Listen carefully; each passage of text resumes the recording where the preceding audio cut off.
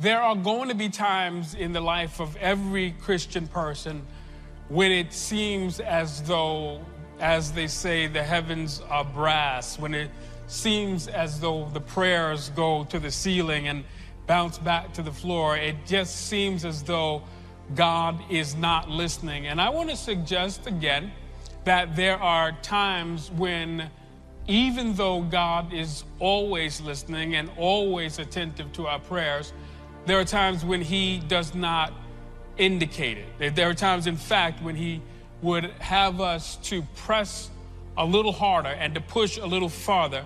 And so there are times when he will seem to be silent and hope seems to be hidden. Sometimes for you and for me, it's hard to believe in a promise when it seems so far away. I read all this in the scripture about the strength of Christ's love for me. I read the promise that nothing can separate us from the love of God in Jesus Christ. So why is it then that as a child of God, I have known what it is to feel that I cannot find him at precisely the time when I feel that I need him most? Why is it that God sometimes seems so very far away when he has promised his presence to me so very, very clearly? And when God hides his face, one of two things will happen. Either, like Job and like David, we will long for him,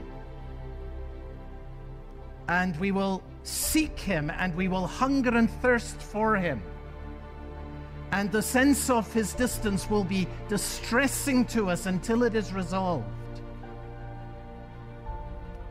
Or we'll just settle and carry on. When God is silent, and everybody has those seasons in your life. If you haven't had one yet, hang on, you're going to have one. And there are seasons and times in the lives of every one of us who believe in Jesus Christ where it seems like all the promises that God has ever given us are dissipating. We were so filled with faith. We so believed that moment that God spoke and said things like, I'm going to bring your family home to me.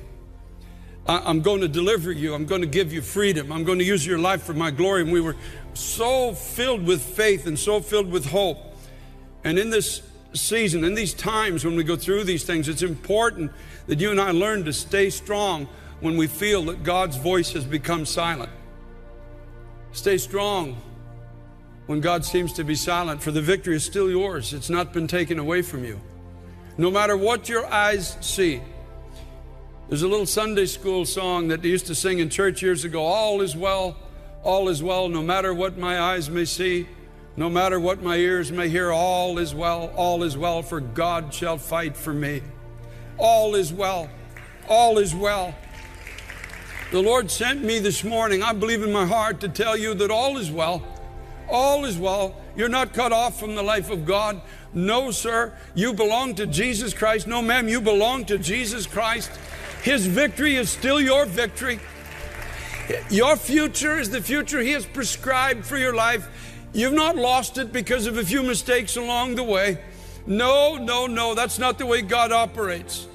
Stay strong, my brother. Stay strong, my sister. Stay strong in the promises of God. Don't let any voice or any circumstance take that from you. Stay strong. Stay strong. Sometimes the silent heaven is just inviting you and me to fight harder, to push just a little bit farther.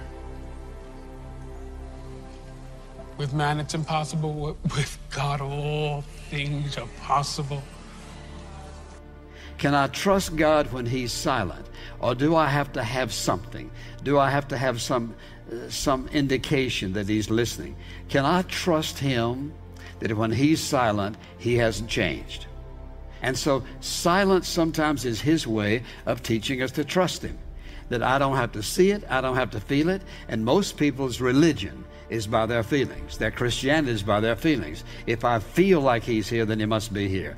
Well, I haven't felt like God was with me. Listen, you may not have felt like God was with you at times in your life, but what does He say? He says, I'll never leave you nor forsake you. So can you trust Him when He's silent? Can you trust Him when He appears to be absent? Can you trust Him when you don't feel anything, but when He says in His Word that I'll never leave you nor forsake you?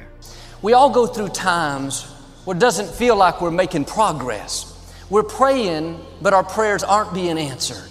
We're being our best, but not getting good breaks. The problem hasn't turned around. Seems like God went on vacation. But the silence is not a sign that God is not working. He may not be changing the circumstances, but He is changing us. God uses the seasons of silence to get us prepared. When we're not getting our way, we're doing the right thing, but we're being overlooked. Our friend got married, but we're still single. We're working harder than our coworker, but they got the promotion. We feel overlooked, undervalued, forgotten. These times of isolation where you're not being celebrated are extremely valuable. Nothing may be changing on the outside, but something's happening on the inside. Your character is being developed. You're learning to not depend on people. You're gaining experience, maturity, strength that you'll need to go where God is taking you. When God is silent, that doesn't mean He's not concerned. Silence is not a sign that God has forgotten about you, just the opposite. It's a sign that He's closely watching you. He's getting you prepared for new levels, but if He brought you out before you were ready, it would stop your purpose. Now, you may be in a season of silence. You feel like you're hidden, but the silence doesn't mean God has forgotten about you. He's heard every prayer. He's seen every tear. And at the right time, God is going to bring you into what He's already prepared. God is not preparing the blessing for you. He's preparing you for the blessing. The promised land was already in place. He had to get the Israelites prepared. Favor is already in your future. There are blessings that already have your name on them. The right people, divine connections already lined up. You keep passing the test in the silent seasons. You keep getting prepared, and you're going to come in to more than you can ask or think. It may look like it's never going to change. The truth is, it's a season of silence, not a lifetime of silence. What God has spoken over you, there is an appointed time for it to come to pass. Keep growing, keep improving. The silence is only temporary.